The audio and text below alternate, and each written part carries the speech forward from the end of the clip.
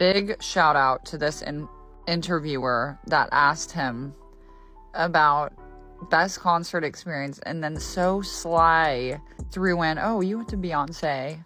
Like, we needed that because we've gotten no questions about this throughout the Wonka tour, which I was really not expecting to get any, but still disappointed by.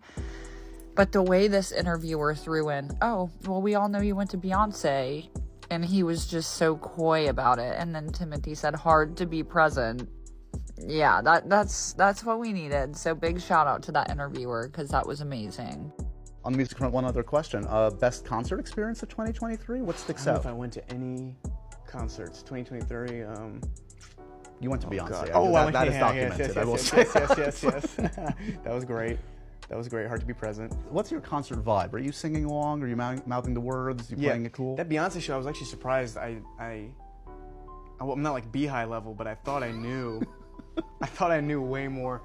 But I guess I know some of the more basic hits. Like, she didn't do Halo. She didn't do Single Ladies, you know. You're screaming, come on! Single Ladies! Can you imagine? Is that Timothee Chalamet screaming that? Do Single Ladies! Do Halo! I do love Halo, though. Halo was a great, moody 12-year-old head against the bus song.